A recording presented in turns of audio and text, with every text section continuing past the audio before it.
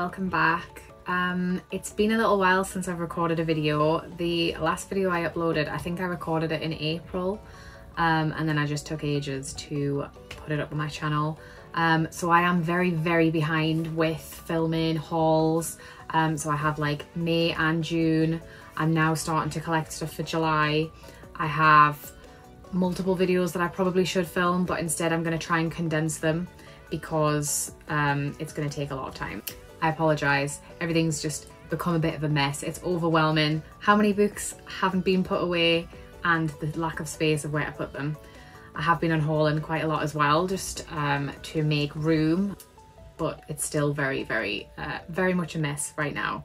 And I know I've mentioned it a few times, but I will be filming a reorganisation video because it has to be done. The reorganisation has to be done.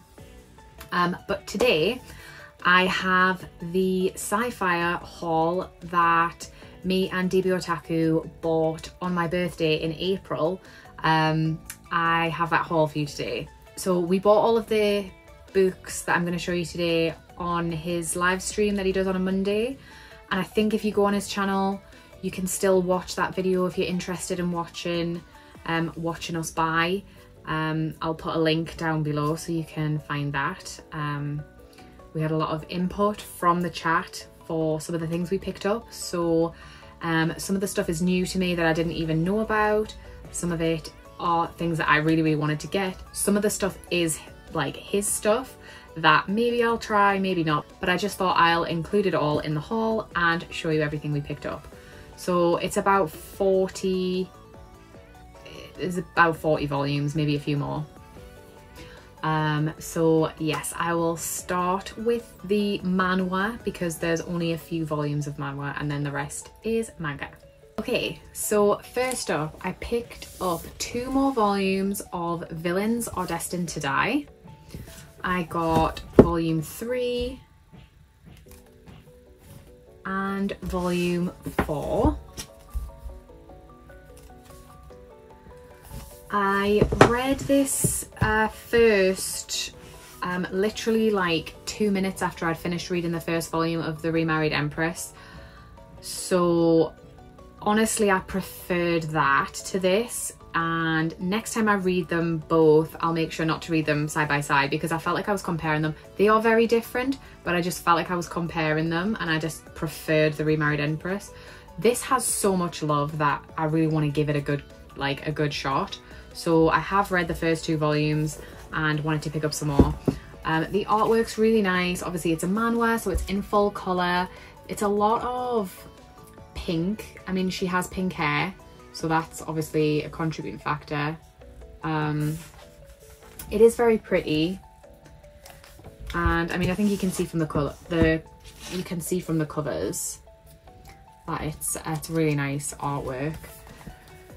This one is about a girl who, I'm terrible at this, I don't know, did she die? Did she just wake up in a game? I can't remember. I think she might have died. Woke up in the game that she'd been playing. She played the game as the villain in hard mode, so she actually knows the character she's going to meet, and I think this is where she has been isekai to. It's set before the actual game starts, so she's trying to predict what's going to happen, prevent her death, and like befriend the male characters because they hate her in the game and they're the ones who kill her. So it's a really interesting premise and I do like it, so I'm looking forward to reading these volumes and seeing how much more development we get. I'm not sure how long this series is, but I feel like there's probably 6 or 7 volumes out now, so I am behind on picking these up. And next manhwa is The Remarried Empress, and this is volume 6. I am not up to date with this either, but again, I just really like this one. I feel like the Empress character she's so lovely, and there are a few other characters that I could punch, honestly. They're so awful or annoying, but I just can't stop reading. Like, I just love the drama in it. And again, it's a really beautiful beautifully drawn series, all in full colour. This one is not an isekai, it is just like a historical series. There is like an element of magic and a lot of deception. It's really, really good.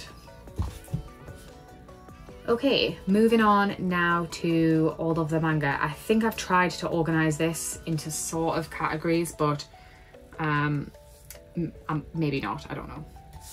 Okay, first up we have Call the Name of the Night Volume 2. This one was recommended by Sazzle in the chat. And I had already ordered Volume 1 secondhand, and I can't remember if I've already hauled that one. So yeah, Volume 2. This one, it does look really beautiful. I can't really say anything about the story because I haven't started reading it and I don't really know anything about it. But it does look really nice. The artwork is very, very cute. Almost like a cuter witch hat sort of vibe I got there when I had a little flick through. Not as, it's detailed, but maybe not as detailed, but it looks really nice. And again, this has been highly recommended, so thank you. I'm looking forward to reading that one. Next up, these were recommended, but also I really wanted them, and I have actually read these, and that is Ogami-san Can't Keep It In. I'm not sure if this is a shonen or a seinen series, but it is like, maybe it's like a shonen romance comedy. It is, I found it really funny. I read Volume 1 and 2 just the other day, and it is about a girl who has very inappropriate thoughts basically all the time. She is very innocent and she just is curious about things. In some respects, that side of it, the story reminded me a little bit of avant-garde Yumiko, but that's kind of where it stops because she doesn't go quite as extreme as that series. But the guy who she kind of starts to like or take an interest in, whenever anybody touches him, it makes that person say what they're thinking. So that is why Ogami-san can't keep it in, because every time she touches him, she says something that she's thinking, and it's usually quite inappropriate. He is very, very good. He's very mature, and he's just like, okay. But it made me laugh so hard, and I'm really, really excited to read some more of this. It is a relatively new series, and I think there's about 5, maybe 6 volumes of this out. I assume it's still ongoing. So that one was, I was excited to pick it up, and I'm glad I did because I really liked it. Okay, next. I haven't read this one yet, and there is a second volume out, and that is Tales of the Tendo Family. The cover for this is so beautiful. I love all of the fabric prints. It's a historical shoujo. I don't know if there is any supernatural elements in this or not, but it is set, I think, in like the 1920s, 1930s. I think it's based on the fact that some of them are wearing like historical traditional dress and some of them are wearing like suits. I feel like that's the time period it's set. It's a shoujo, but I get the impression from what I've heard from various different reviews, it's quite dark, and it's not particularly like sweet or happy. This girl has had a very unusual upbringing and basically has nobody, and she takes the place of another girl who is promised to be this guy's fiance, but she gets found out. That's basically all I know about it, but he apparently is awful, and yeah, I mean, it sounds like a car crash. I really, really can't wait to read it, but also just want to appreciate how beautiful it looks. This one's One Piece books. Don't have that many series from One Piece books. They're like a slightly unusual size, which does annoy me when I'm trying to put them on my shelf, but it's not a reason to stop me from picking them up. So I've heard a lot of people have either like really liked that or really not liked it, and a few people have dropped it. I think because initially a few people said like, oh, it reminds me of My Happy Marriage, it's got that vibe. I think it's literally only the time period that it's set in that has that same vibe, because My Happy Marriage is just absolutely beautiful and they're very sweet and it's almost wholesome there. Like their relationship's wholesome, even though some of the other characters in that story are really, really awful. Whereas I don't know if there's any nice wholesome characters in that story. We'll find out. Next up, I pre-ordered, but it all came about the same time. Volume 41 of Yona of the Dawn. I haven't read volume 40 yet. I binge read, as many of you know, I binge read 1 to 39 in the space of a couple of weeks last year, and I was absolutely obsessed, loved it so much. I don't think I can just do one volume at a time, so I was going to wait for a few. Also, I feel like I've heard that this volume and the next few volumes, it all kind of covers one arc and there's a lot going on. I don't like the idea of having to wait 3 months or something, or 4 months in between each release. So I'm just going to collect these for a little while. I am planning on rereading the entire series again as well, so maybe when the next volume comes out, I'll do like a full binge 1 to 42, and then cry until the next volume comes out. But yes, big Yona fan, can't recommend enough. Next up I got, this was a recommendation from someone else, I can't remember, The Villainess's Guide to Not Falling in Love. I have read this one as well. It's quite a chunky volume. Annoyingly, it's got like a flick on the cover, and I've had it stacked under all of these books trying to straighten it out, but it hasn't worked. This one was very pretty, and I did quite like the story. Honestly, it's been a few months since I read it. I can't remember all of the details.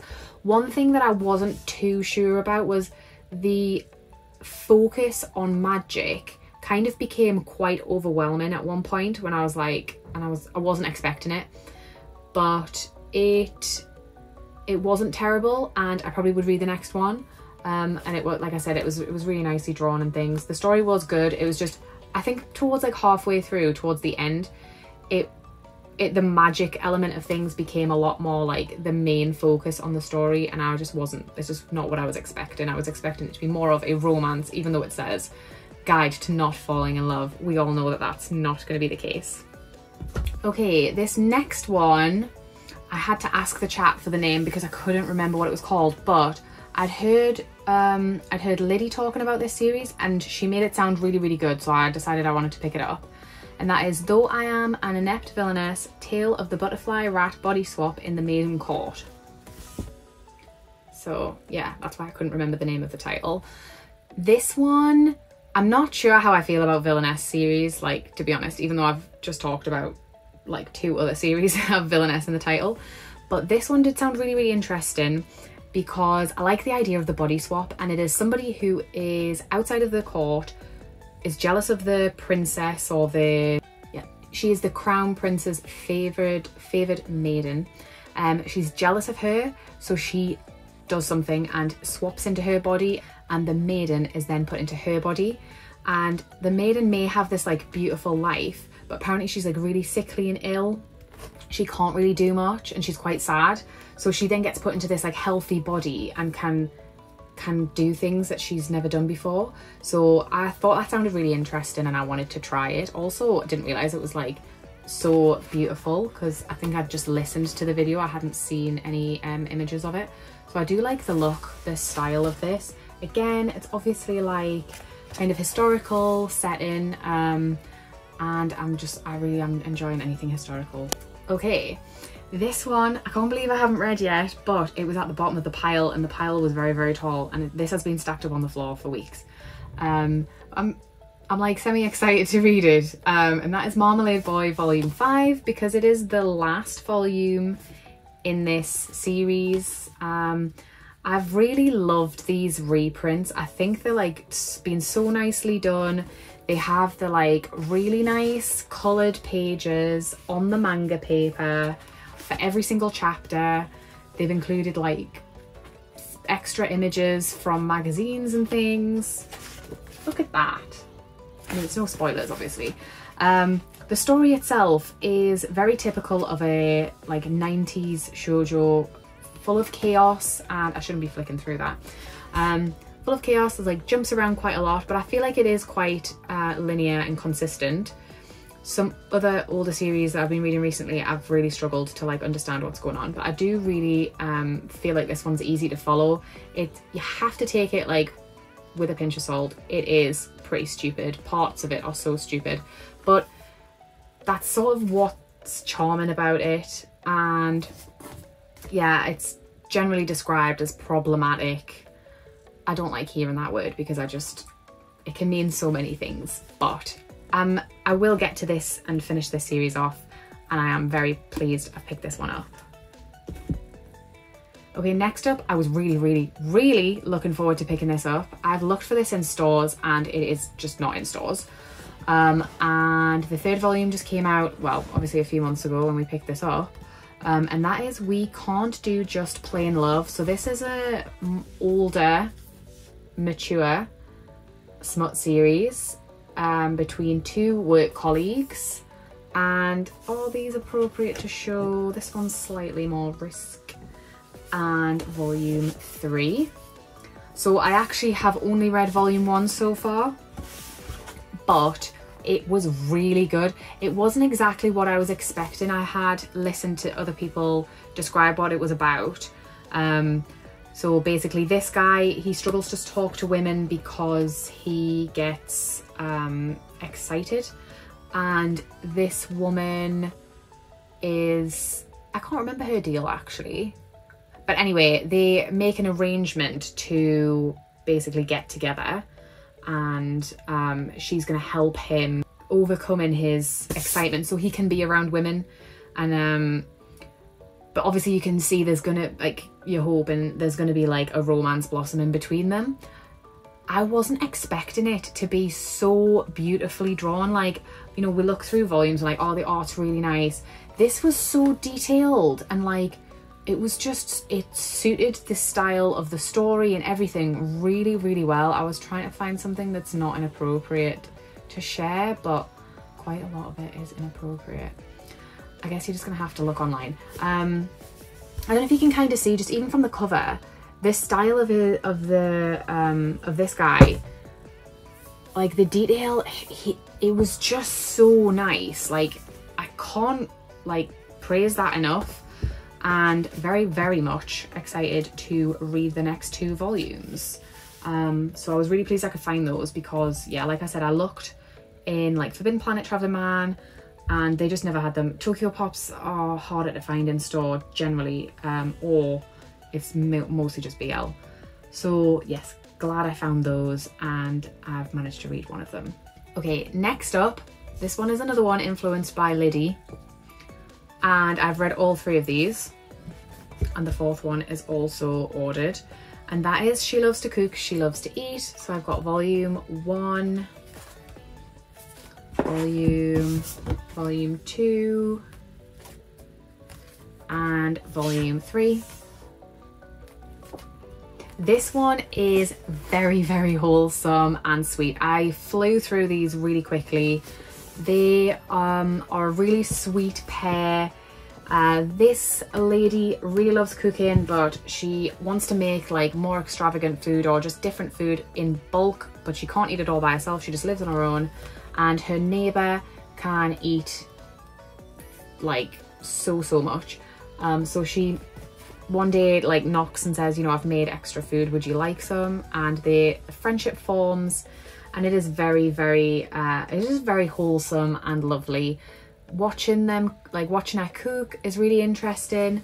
What I also liked is at the back of every single volume, it goes into detail about specific ingredients and types of food, and it like shows you like an image and a description about it, and there's like 5 pages of that at the end of every single volume, which I like the little additions like that. So the way volume 3 ended has left me, I really need to read volume 4, and I don't know if this is still ongoing. I think it is, and I will be continuing to pick this one up.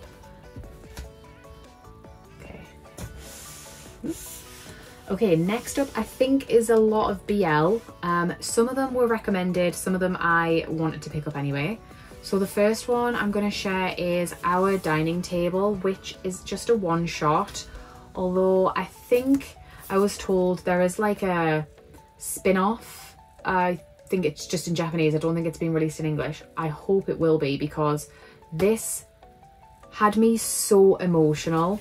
I mean, similar kind of idea, like it's sort of centered around food, like she loves to cook, she loves to eat, but this pair, so this guy and his little brother, they lost their mom, they live at home with their dad, and they meet this other guy who offers to cook food for them, and it kind of becomes like a weekly thing. They are so sweet, it's so wholesome. He has a lovely relationship with his little brother, like, and their relationship, it's not necessarily obvious that there's any kind of feeling initially, but as it goes on, their feelings obviously grow. And honestly, I was like close to tears reading this. It was so beautiful. I really wish I'd read it sooner. It is not explicit or anything in any way. It's very wholesome. It is rated teen, so I would highly recommend this to anyone who's like looking to try BL but nothing necessarily heavy. It was just a really, really good series, and I hope we do get whatever is being put out in Japan. I hope we get it printed in English as well. Okay, the next two were both recommended by the same person, and honestly I was super questionable about this first one, but I didn't want to kind of I don't want to say no, because I think it's important to try lots of different things even when you're not sure, and I ended up loving it, and that is A Hero in the Demon's Castle. So this one, the art style is very, very different to typical manga. I would describe it as like more American comic book style. The story itself, so it's published by Kuma, so it actually has like a slip cover, and that also has like little extra details on the book underneath, which I really liked. Yeah, the style itself is very unique, and I'll just make sure there's nothing super inappropriate before I share a page.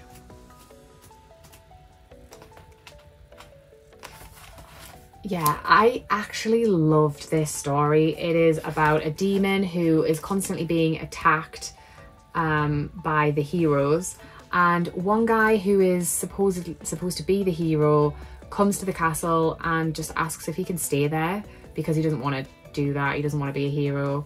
He is like the most intellectually challenged person I think I've ever seen in a series, but he's so lovable, and the demon really like softens and like to him and starts to care about him. It's just a one shot. It was not at all what I was expecting, but I really enjoyed it. I laughed a lot. It was funny, and parts of it were like kind of bizarre, but it was definitely worth reading in my opinion, so I'm so grateful for the recommendation for that one.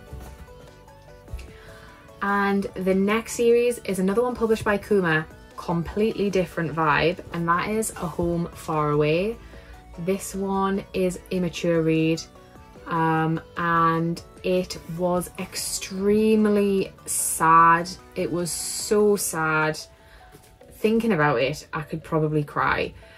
The art was so beautiful, so detailed, and I want to try and find a page that's like appropriate to share. There was a lot of religious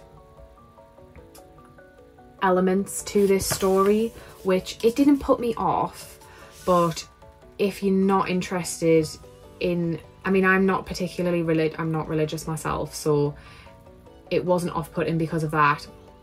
It was shocking, some of the things, like it was very, very believable, and yeah, maybe I would say it is quite triggering maybe for some people.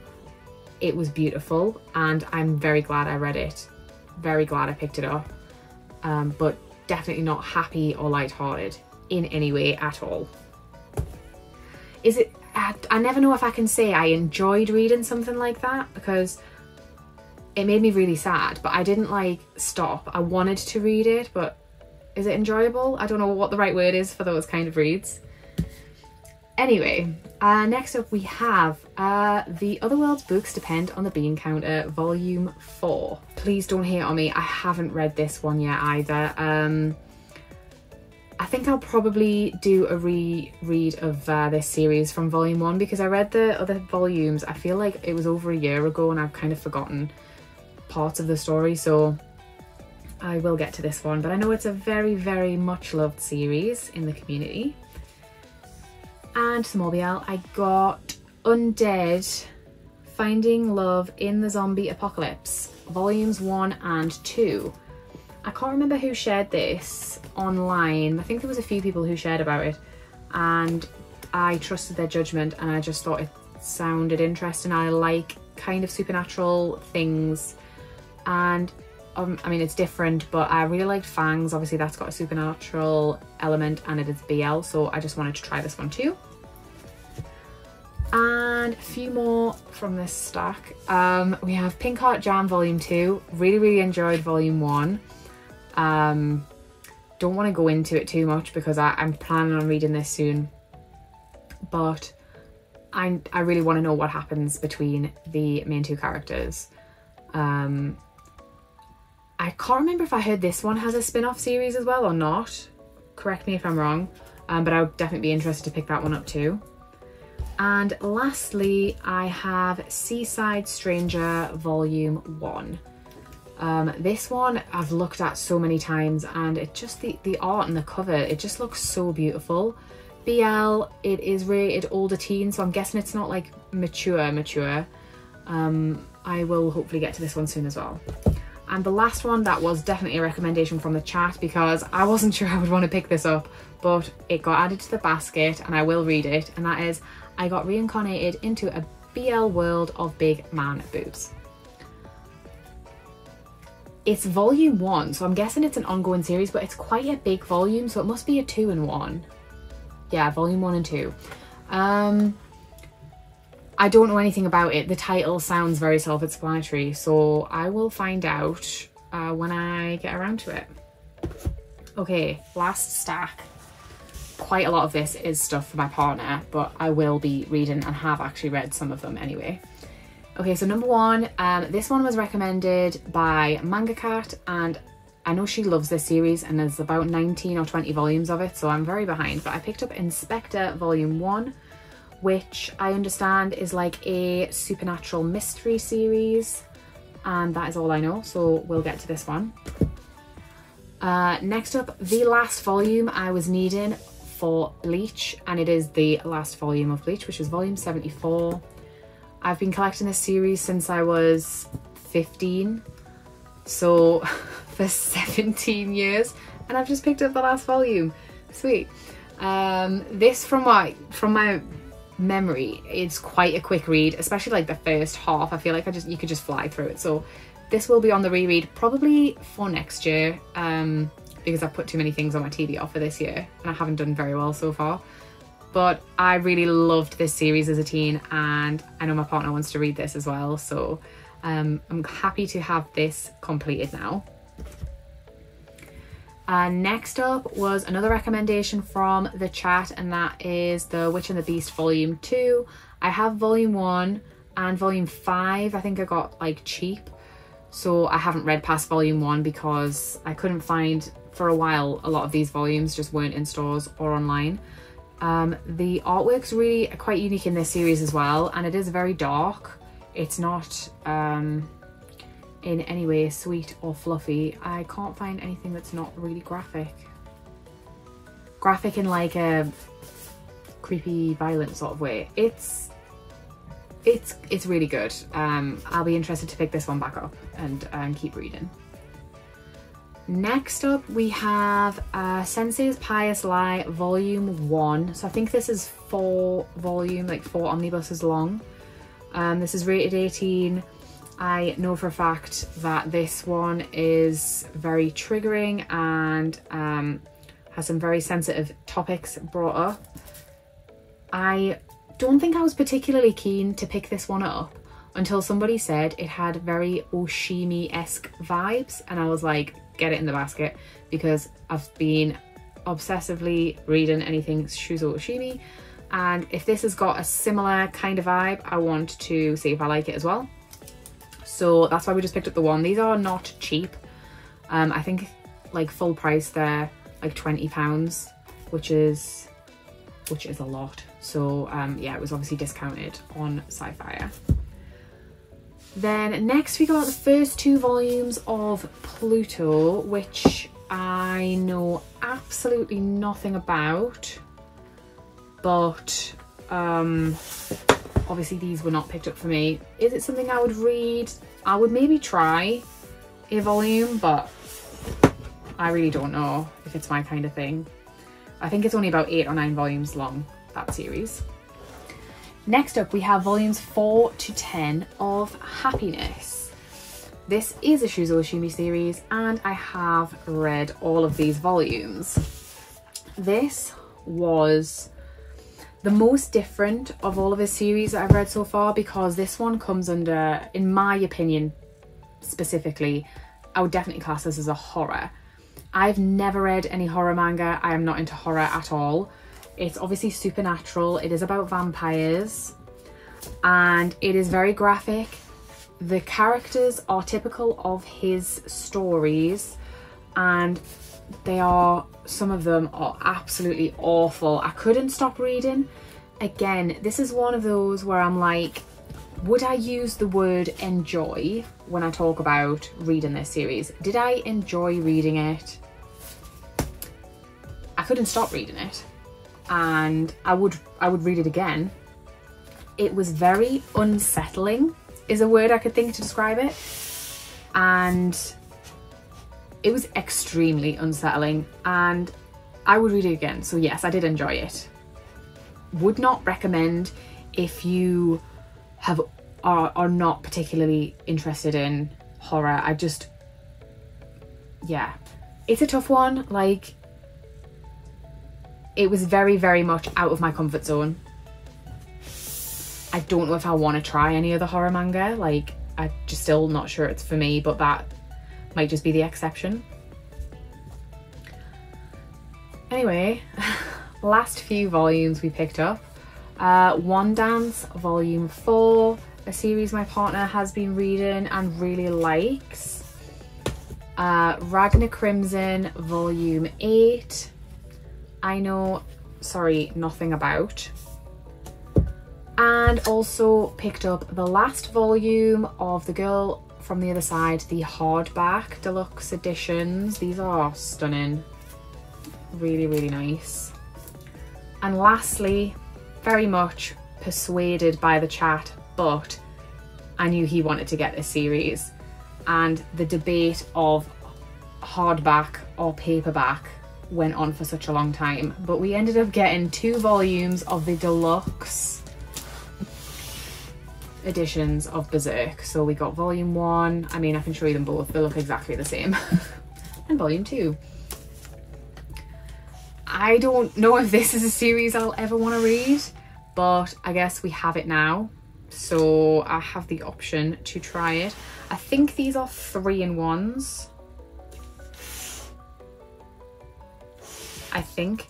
And I know there's about 14 of these out. They are very, very expensive, but they were discounted on Scifier, and obviously we used my discount code as well, so it made it a little bit more worthwhile. But we were trying to weigh up if the paperbacks, the singles, are like better value than the hardbacks. Obviously the hardbacks take up less space, but they're harder to read, like more uncomfortable to hold. There was a whole big debate. You can watch the video if you want. Personally, I think these look really nice, and I'm all for anything saving space. So there we go. So that is it from the Scifier birthday manga buying stream video. I am really, really happy with pretty much everything we picked up, and I have liked, I think, everything that I've read so far. If you want to have a look on Scifier, don't forget you can use code Dragonballzowie for 5% off your order. And there is a referral link down below as well if you want to use that. Anyway, that's it for today. Thank you so much for watching, and I'll see you next time. Bye!